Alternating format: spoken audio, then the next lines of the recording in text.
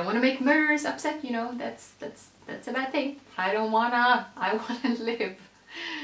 Hi everybody, I'm Sophie. I hope you're feeling magical today, and if you don't, I hope you will be in a minute. Today's story time is about how I was once catfished by a murderer. So this all happened a few years ago. I was very new to online dating. I never really felt like it was something for me. I was kind of scared about it. I was really new into online dating and I didn't really know much about it.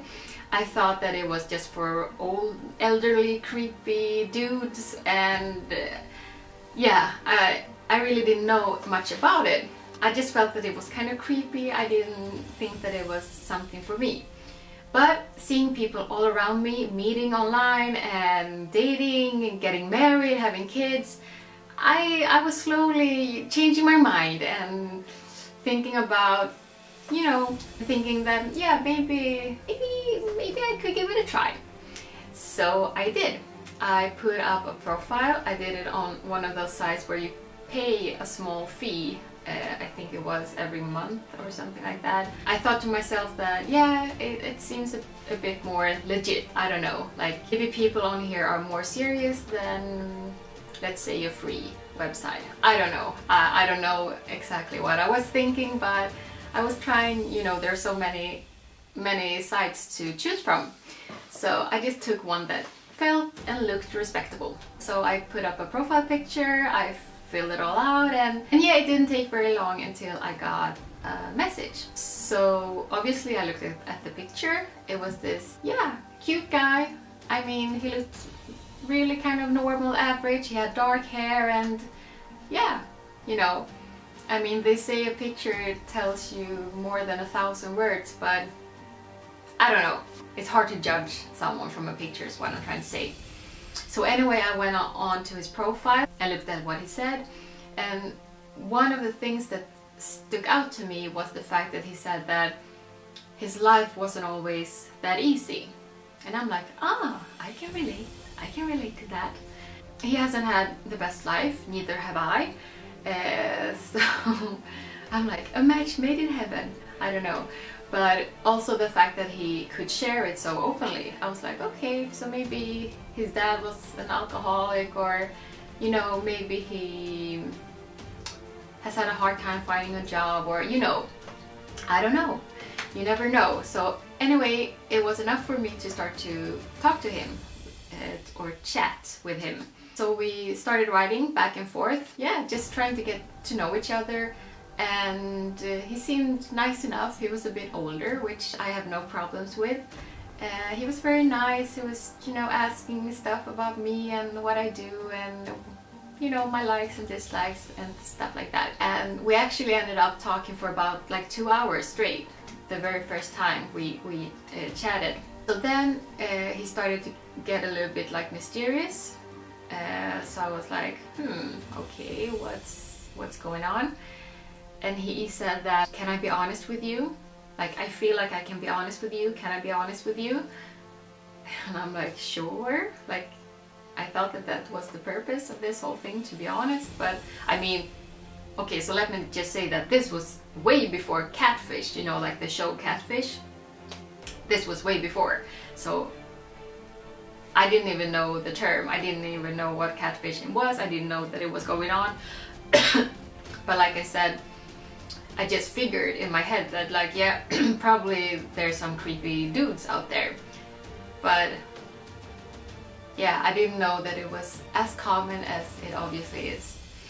So anyway, he's like, can I be honest with you? And I'm like, sure, of course.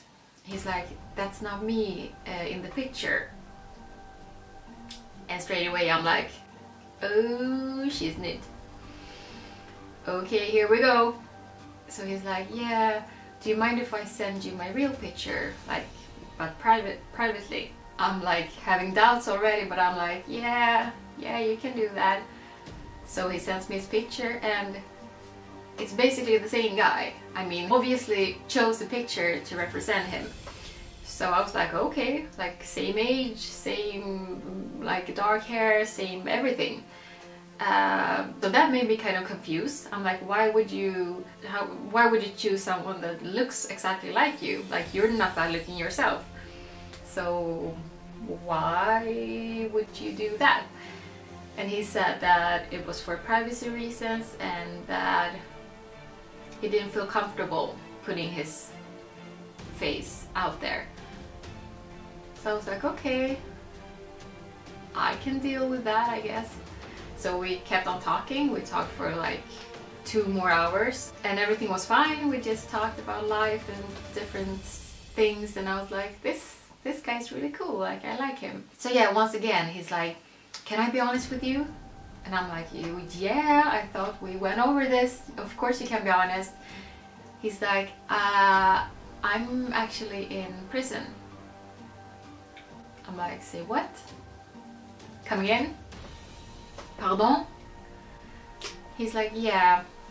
And not to make this story too long, you know, he just explained to me that he is in like a half open prison, and that he's been in prison for over 10 years.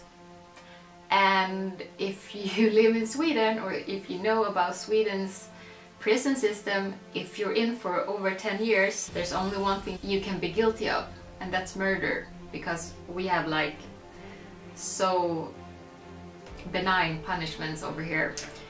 So I'm like, okay, so straight away I know that he killed someone, or that at least, you know, they found him guilty of killing someone.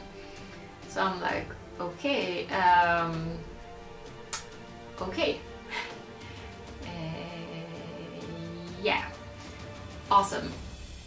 And very, I mean, I should have just like shut it down right there, but I don't know, I don't know.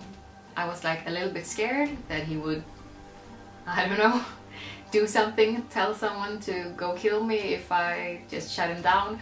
So I just wanted to like ease it out very gently.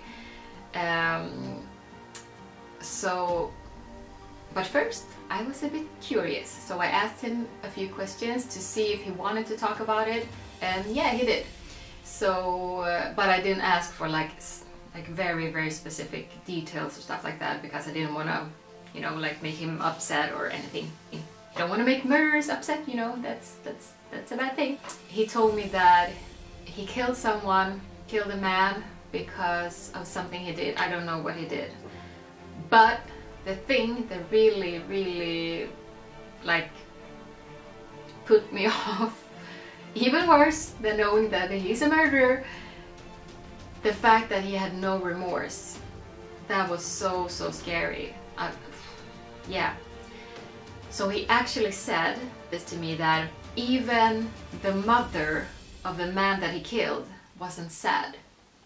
The mother of the man that he killed wasn't upset that her son was dead.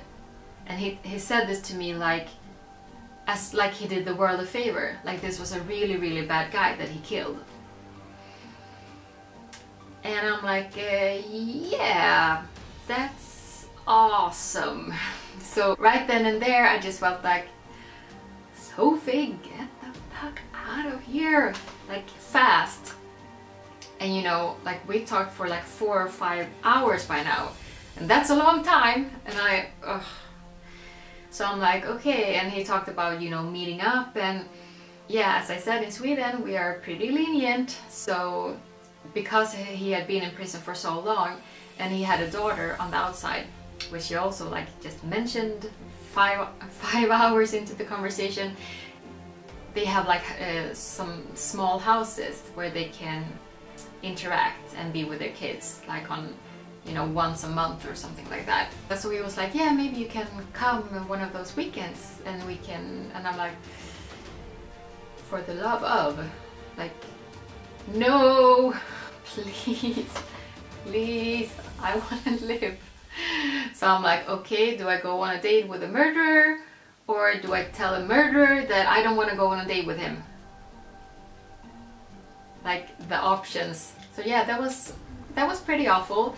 He kept on writing to me. I tried to let him down really easy, and like really be like super nice to him, and like pretending that it had nothing to do with the fact that he was a murderer and that he isn't sorry for killing people.